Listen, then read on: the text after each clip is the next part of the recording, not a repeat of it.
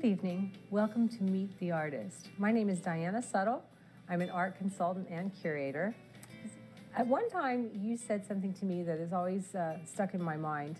You said that good artwork or great artwork should always put one in a state of awe. Can you elaborate on that, please? Well, yes, that statement comes from a context that has to do with what is the proper function of art. You know, art in the service of what? And the proper function of art is not to be in the service of something that creates a reference to anything outside of the frame of art. And what that means is, for instance, art should not create desire, for instance. You have a picture of a lovely children playing on the beach, and you say, isn't that lovely? I would love to be on that beach with those children. That's desire. You have a picture of a guy driving a Mustang convertible, and he sees a lovely girl on the corner, and you think, oh, I'd like to buy that Mustang and meet a girl like that. That's desire. You could say that all advertising art is in the service of desire. Advertising is, in a sense, pornography. Mm-hmm. The other idea is that art evokes movement in the other direction, away. You're recoiled. You're frightened by it. You're disgusted by it. You're reviled by it. This is also movement outside of the frame of reference of the art. So the proper function of art, then, is to hold you in a state of aesthetic arrest. Because when you're moved to desire or to loathing or fear, you're here in the world.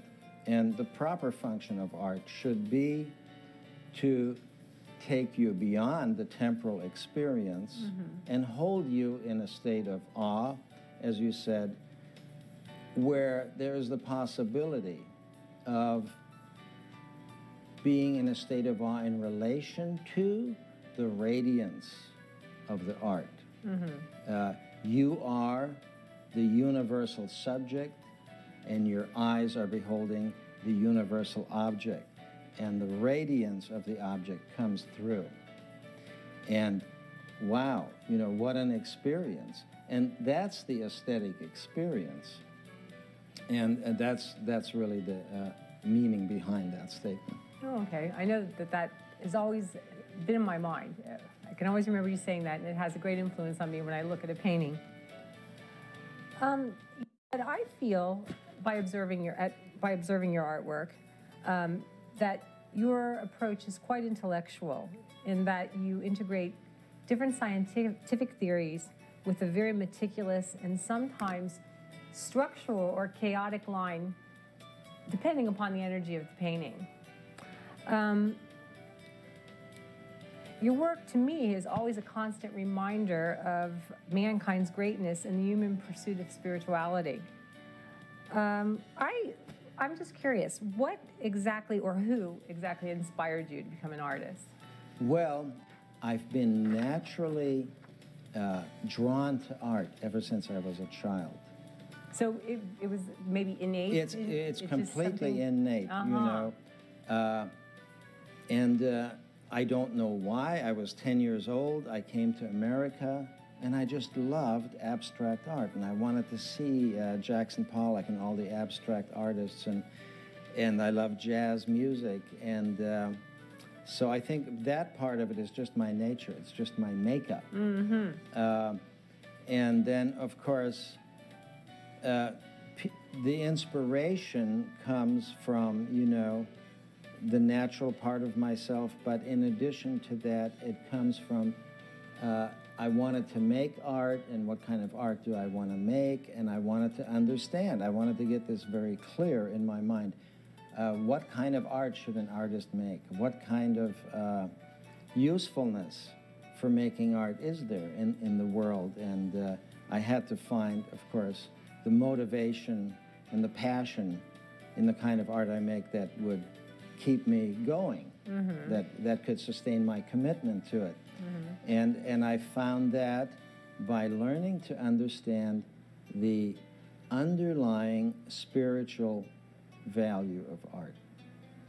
And in my studies and research, I found that many artists throughout history had this link. Painters, dancers, and of course, it links back even further than that. It links back to prehistoric times. It links back to the times when all art was mythological. All art was spiritual. And art was not for decoration, nor was it for sale. It is a shared experience of the community, and the art speaks for the value system and the belief system by which the community lives. It's not something they just think about. They actually live by this. And when I found that connection for myself in my art, it gave it the kind of meaning that allowed me to continue with passion. Okay. Thanks for answering. I always wondered about that. You've described your work as, quote, symbolic paintings that represent the new mythology for a scientific age. Can you tell me a little bit more about that?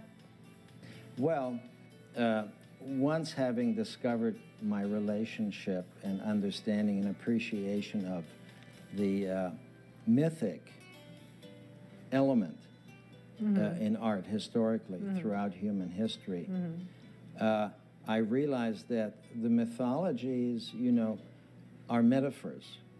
The paintings are metaphors. A metaphor is, you know, stands for something that is the same as. Mythological metaphors are the belief systems. For instance, all religions are metaphors. Dreams are metaphors.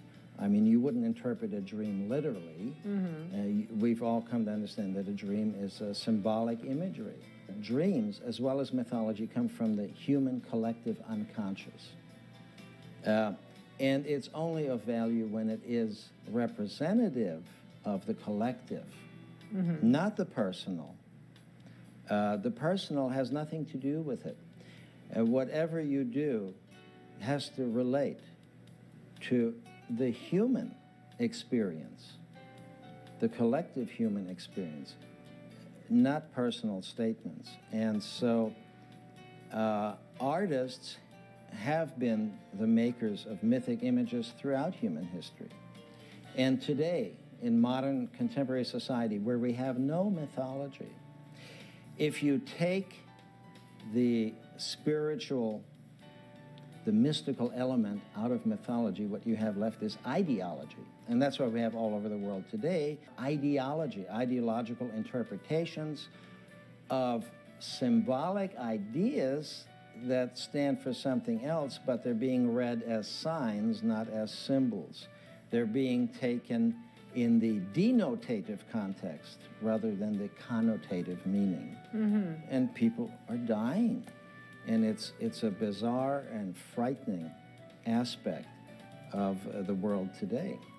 And so artists, I think, are the people who can connect and get in touch with eternal truths that are common to the context of all human experience, that represent the collective unconscious experience, and bring that through in a contemporary idiom, and to create the kind of imagery that can speak of eternal truths to contemporary society in the current context in which we live.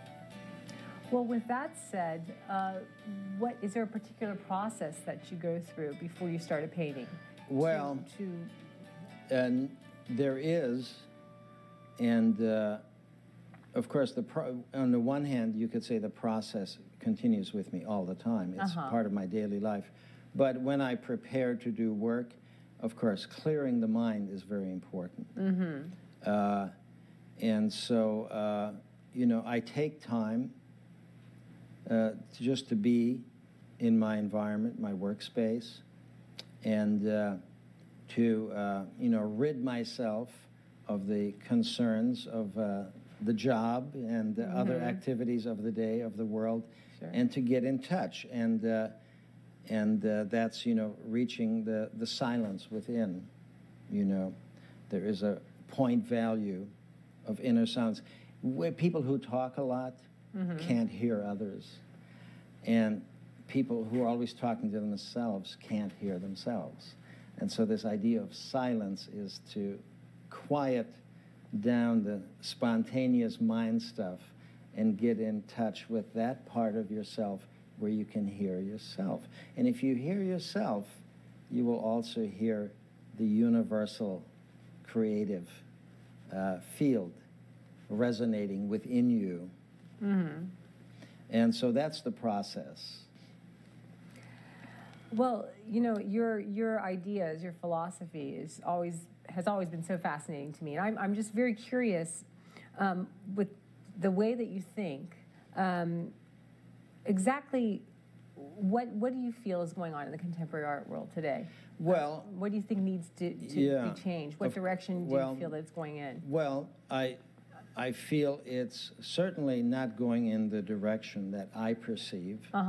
Although there are individuals in the art world who are addressing these issues, they're aware of them, but they're not getting any recognition. But of course, I'm against any form of censorship.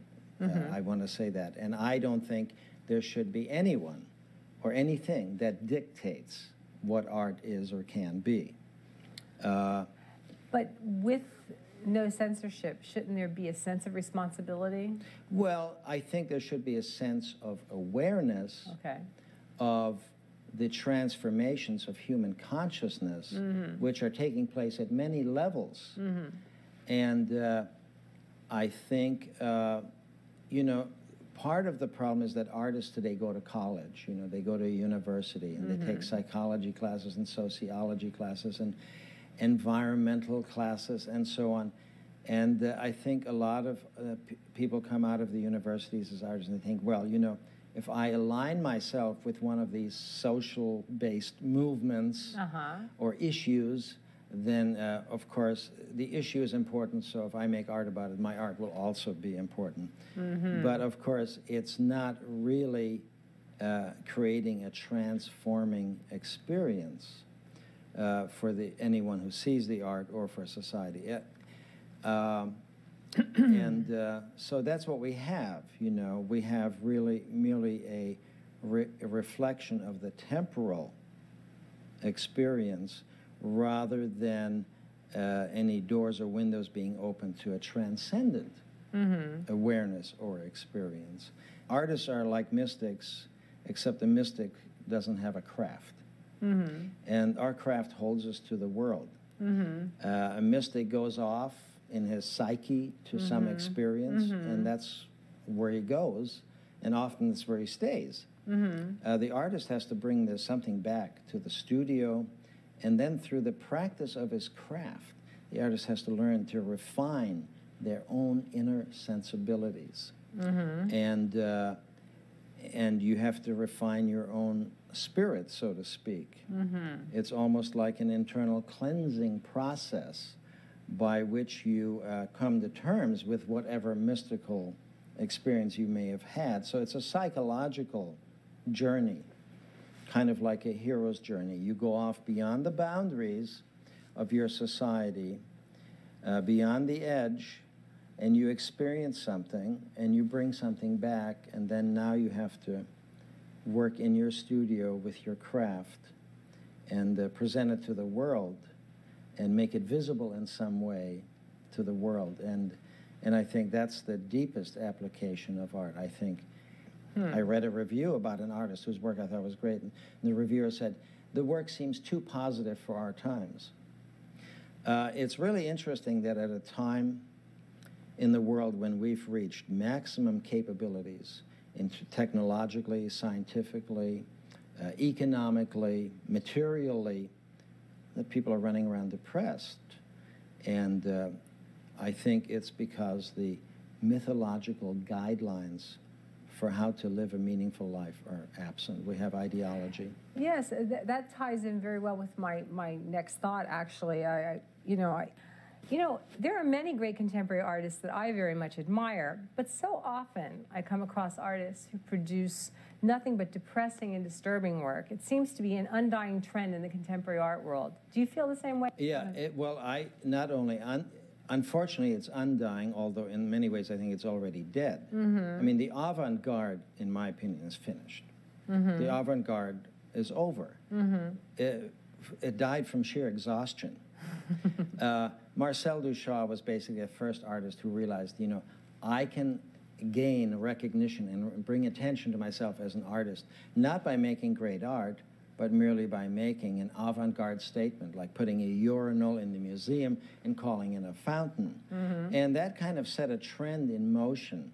And of course, the first few people who did it, it was unique, it was different, it created a kind of intellectual consideration about what art could be or should be, and that was kind of fun, but it's exhausted. But what we have, again, is the universities, generation after generation of art instructors and professors teaching what they learned, who were taught what their professors learned. And so it's a continuum, and no one has stopped to question it. And it's very interesting to me because I realize that starvation, war, bigotry, violence is an ever-present part of the world that we live in. But I often wonder if it's always necessary to make those factors the main focus in the art society.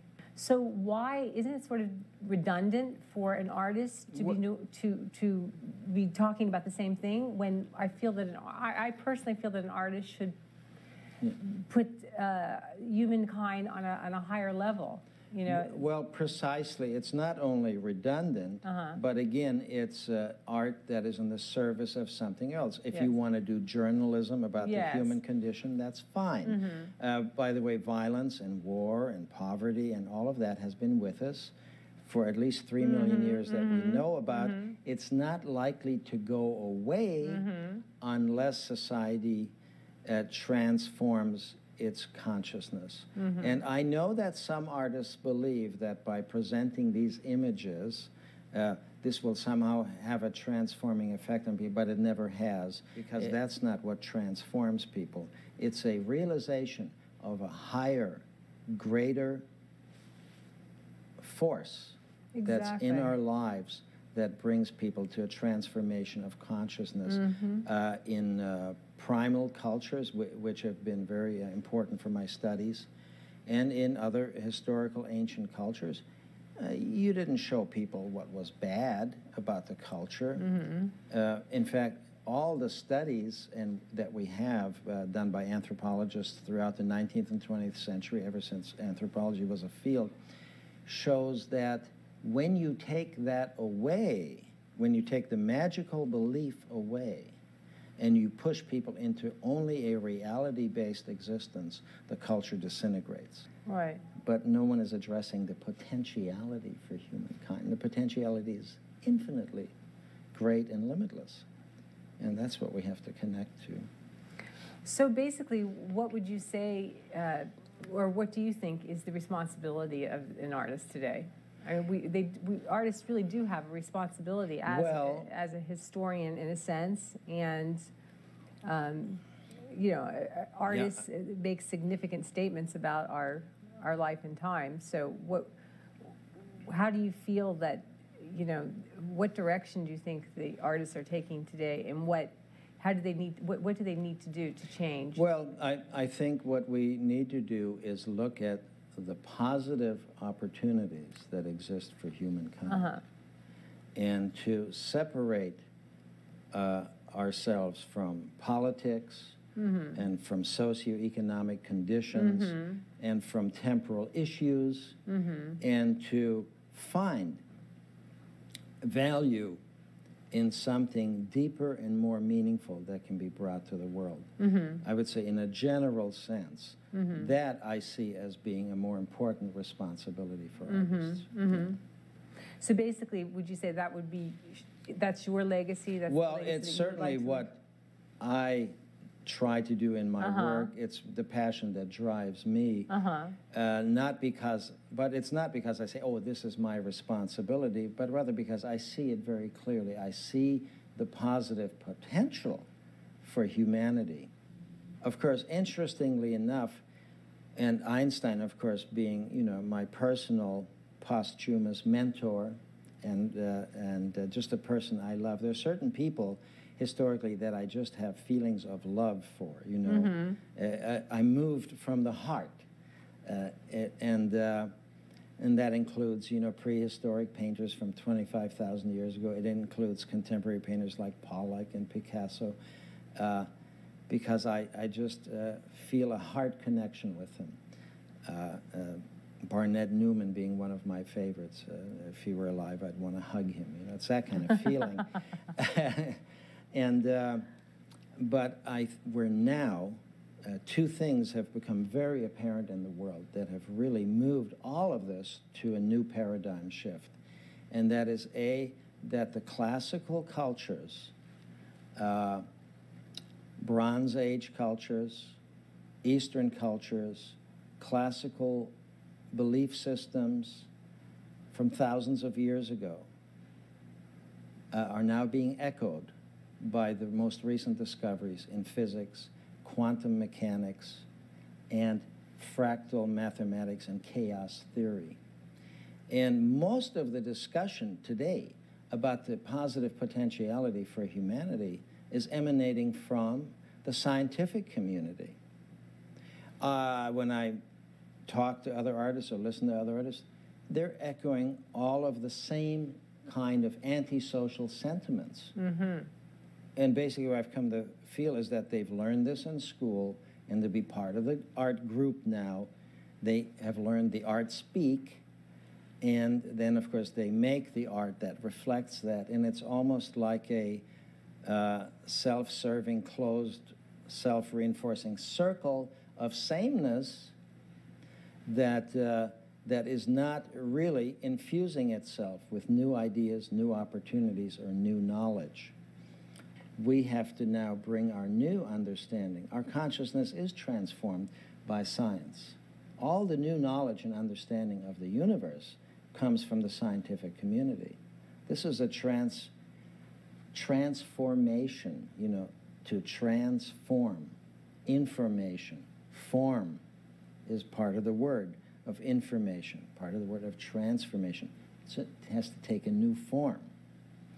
And the discoveries are profound. The new science has really moved us into a complete new understanding. For instance, we have the new concept of the biomorphic field.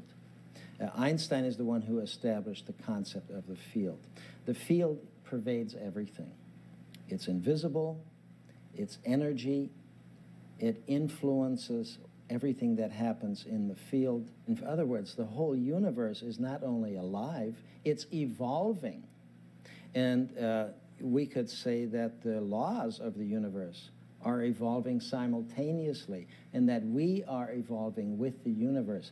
In other words, if it's alive, it's evolving, and if it's evolving, it's changing.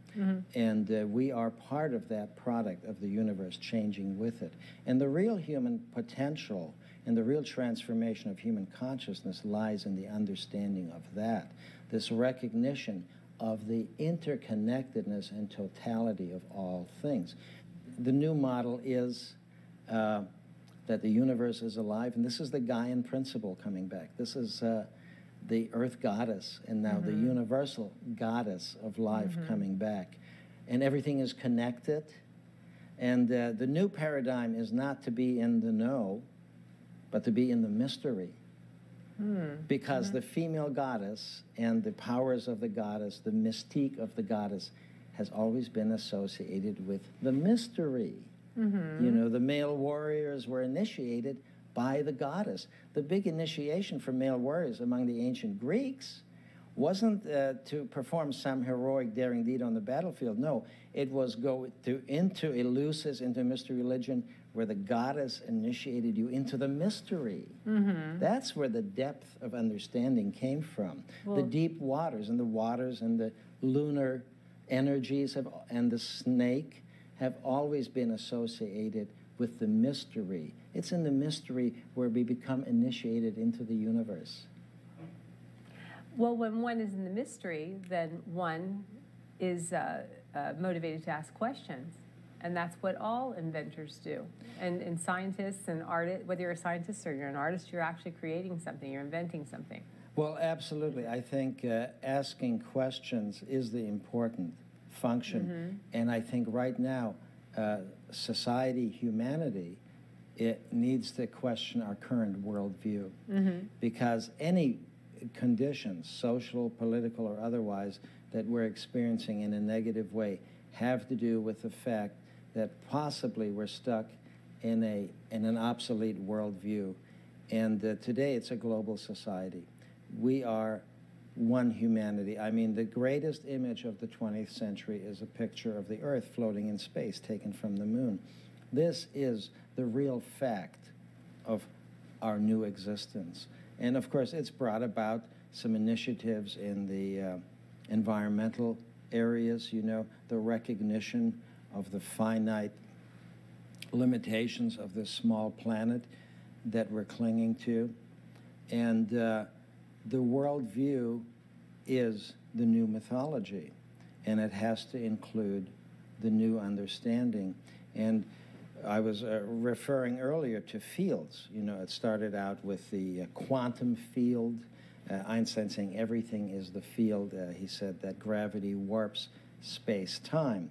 In other words, forces are at work that configure the way the universe is made up. And in the quantum field, you know, we're talking about how particles behave. And now we're discovering new fields, the biomorphic field, that there is a morphic resonance by which all living things are informed, just as the electrons are informed by the quantum field in their behavior. And we know that electrons have informational relationships to each other. And so these are the kind of things physicists are recognizing and realizing, that there is a informative, intelligent relationship between particles and the fields in which they exist. And that same relationship exists in the biomorphic field. There was a lecturer who was talking about a tree in his yard and a vine growing up the tree. And the vine grew on every branch. It just took over this tree except one branch. And he was sitting there looking at it thinking, he was disturbed by the lack of symmetry that presented. And he was actually thinking of getting a ladder and climbing up there and threading the vine out onto that limb. And he says, as he was sitting there looking at it, suddenly the limb broke off. And he realized the vine knew. The vine knew that that limb was unstable. So if the vine knows that, see, that's consciousness, that's intelligence. What does the earth know about what's happening to it? And if the earth knows, what does the universe know? And so when nature, when the biomorphic field encounters an unstable relationship with its inhabitants, us humans, or with the process of life, you could say that the same intelligence or consciousness that told that vine not to grow on that branch is the same universal biomorphic resonance from the biofield that's guiding our consciousness, directing us to move away from unstable fields into more stable ones. And this implies then a direction for humanity. And since we know that our sun is going to supernova in another 4 or 5 billion years, universal consciousness knows this too, and the biomorphic field is informing us. And so what the earth has done is it has brought forth a group of living beings, us, that can engineer an escape to avoid the inevitable supernova of the sun. So there are guiding principles, we realize, that pervade all of life and all of humanity. And what we have to do is align ourselves with that rather than bickering over, political boundaries or economic dominance and things like that. And again, this brings forth the idea of the Gaian principle, the living earth, the living universe. So again, there's that relationship. You see, we're moving into the mystery. We do have to question our worldview, and we do have to adjust to the recognition of the new consciousness. Mm-hmm. And if there is a biomorphic field and a quantum field, there is also a creative intelligence field that is integral to that. And that creative intelligence field is what informs us. Design, you look all around the world, you see design. Everything is designed now. We live in artificial environments. Design is nothing more than the manifestation of human activity translating materials of the earth by being directed by universal creative intelligence from the living field, the morphic field of imagination, and then brought forth. And now we're back to mythology and dreams, because when we're dreaming, the human unconscious is linked to universal imagination. Mm-hmm. We are part of the intent of this whole process of the universe, cooking and churning for billions of years. And then the earth churned its materials through volcanism and plate tectonics and other forces, global forces, and it produced life. And whose job is it now to churn stuff? It's ours. Mm-hmm. And that's what design and art is. We are taking the material now, we're taking to the next step, where nature left off, and this is an apigenetic function. It's not genetically encoded. It is, in fact, the informative field of the imagination. When we're in deep dream, we're in touch not only with our own unconscious, but the unconscious of the universe. It's almost as though the universe, when we're sleeping, is delivering information to us that will bring us back into accord with the proper directives and intentions of where we are to go as a humanity. And I think for artists to hook up with that and begin to display and demonstrate a proper positive direction for humanity will inevitably bring a lot more benefits and results to society than to merely go out and say, well, look at the dirt in the street. Well, if you could select a painting that is in your current exhibition right now that would most accurately describe the scientific and artistic relationship, which one would it be? Yeah, well, that's not an easy question to answer, but I think I have some clues for you. Of course, I do have one favorite painting, but of course, each painting is like a chapter in a book. You know, each painting expresses one aspect. But I do want to say this, I don't make paintings to explain science to the public. I use science as a source of knowledge and understanding about the universe, which I can then mystify and mythologize into art. It's the transformation of science through art, so to speak. My favorite painting, of course, is my self-portrait, but it's not because I'm depicting myself in it. I merely used myself as a device. This is the triptych. This is the big triptych, because there I'm extended into both fields of duality, time and space. This is the field of the temporal. But only one eye is represented realistically, because it's of this world. The rest of my physical being is represented as energy. So it expresses the idea of my understanding that I'm energy, we are energy. I'm not on one side or the other side of duality. I'm in the middle, but I'm extended into both fields. And in the painting, you can see the energy coming into me, and it's being transformed at the heart level. That's where we unify dualities at the heart level. That's where we transcend duality. And then the one eye that's painted very realistically suggests that I am in this world, but not of it. Ah, I like that. So I like that. It brings the element of transcendence into it. So for me, that painting came together in terms of it expressed multiple levels of ideas that I've been thinking about and working with.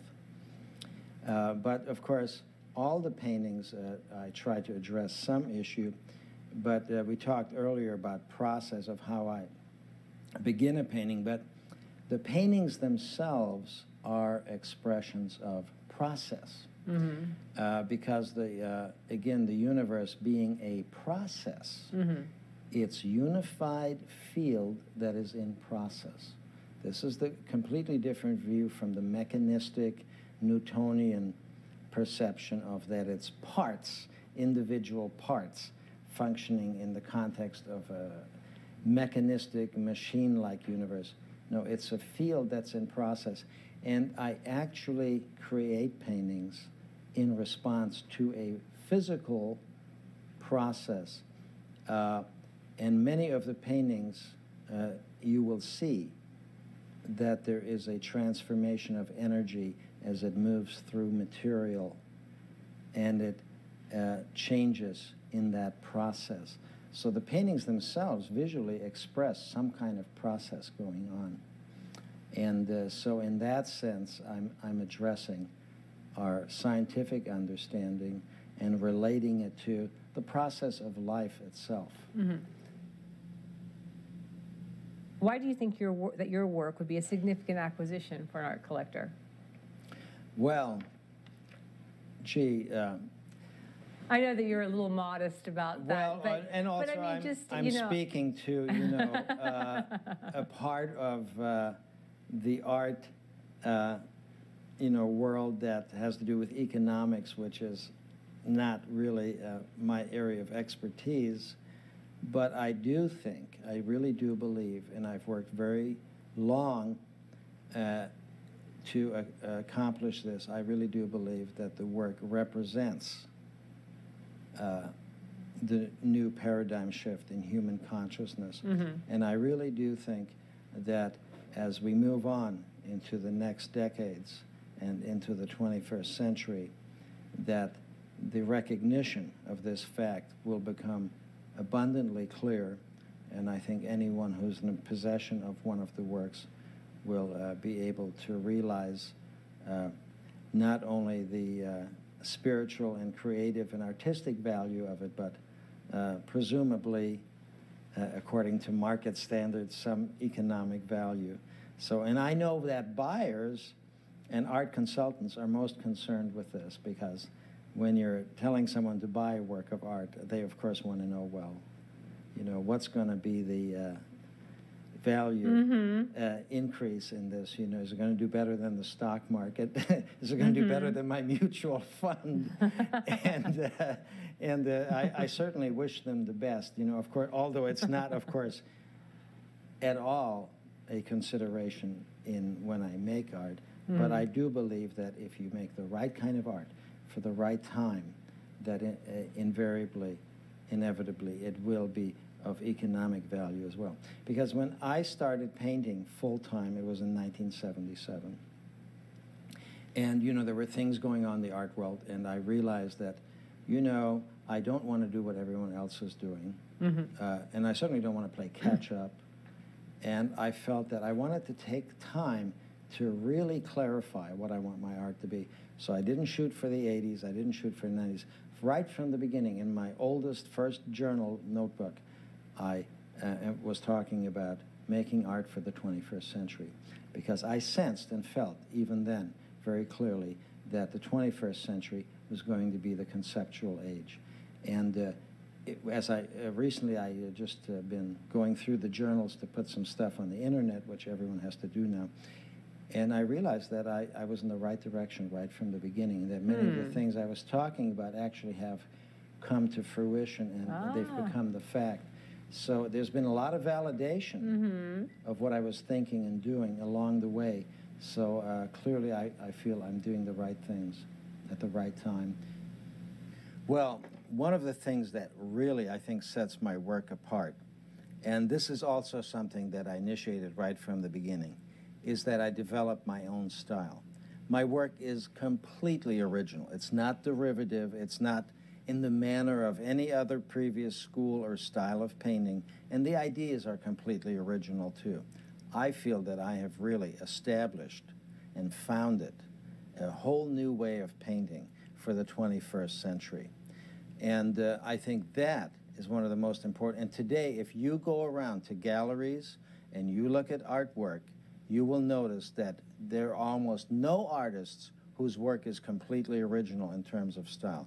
That most artists today are working in the manner of something before. In fact, I've heard people say, oh, you know, everything's been done. You can't really come up with anything new. And I disagreed with that idea right from the start, and I set out right from the beginning to establish my own style and my own. In fact, I had to create a new style in order to speak to the ideas that I wanted to express. The two went hand in hand, and they evolved mutually, and I think the outcome speaks for itself.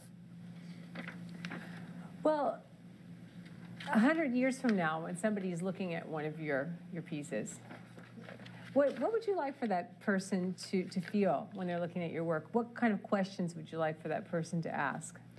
Well, I would like them to feel like here truly is a work that was headed in the right direction and understood where humanity was going. Well, I think 100 years from now, I think what people will recognize about my work is that I actually was very instrumental in establishing a completely new way of working for the 21st century. And when I say that, I don't think other artists are going to imitate my style necessarily, but I do think that they will begin to address the ideas that I address in my work. I believe that artists have to and will be pursuing the ideas that I've set down as the direction for art to move in the 21st century. And I think that's what people will understand 100 years from now. And finally, how would you classify your work in the scope of art history? Well, I would say that my work, in some ways, I feel it's more linked to the paintings of the caves in France and Spain, that the impetus from which the work arises, I feel I share with those human beings, those Cro-Magnon Homo sapiens sapiens, who are the first species in the evolution of the planet to make art. Cro-Magnons made art. So art is in and of itself a evolutionary step forward for humanity. It's emblematic of this transition in human consciousness from making things that are purely functional to making things that speak of the divine radiance that pervades all of life. And I think our scientific knowledge and all of our human experiences since then have merely served to demonstrate the persistent existence of this divine radiance as being expressed in all of life, in all of us, and this is really what we need to celebrate. And I think to bring forth the radiance through our work. Cézanne's apples are a good example of a kind of radiance. Yes. Because they're not meant to be eaten. And Cézanne said so himself. Someone said, he says, when I eat an apple, I see it as an apple. When I paint an apple, I see it as art. He himself understood there's a distinction in perception and consciousness in terms of what you're doing with it when it's art. I think that's really, I would like to see people recognize the radiance in themselves, the radiance in their fellow human beings, the radiance in the world. I think that's the positive aspect that can bring humanity to a more meaningful and fulfilling way of life. Talk to you. Thank you for letting me go on at length. I know I have a tendency to talk forever. But I could listen forever. It was Well, great. Thank you very much. And thanks to all of you for joining us this evening. Bye-bye.